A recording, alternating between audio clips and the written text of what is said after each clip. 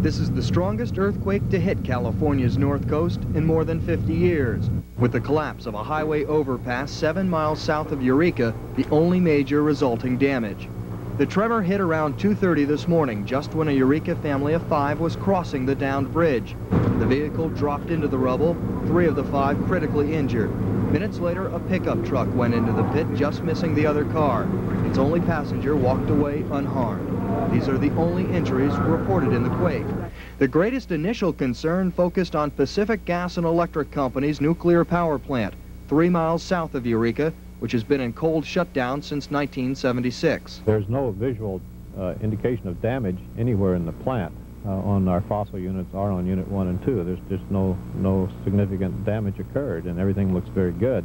The Nuclear Regulatory Commission is expected to arrive tomorrow for follow-up inspections of the plant.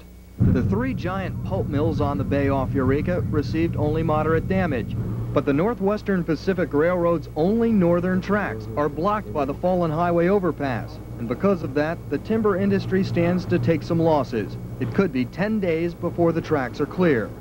Other damage caused by the quake is minimal compared to that of the overpass. Local radio stations kept the small coastal community informed during the early morning hours after the tremor, putting to rest speculation of a possible tidal wave.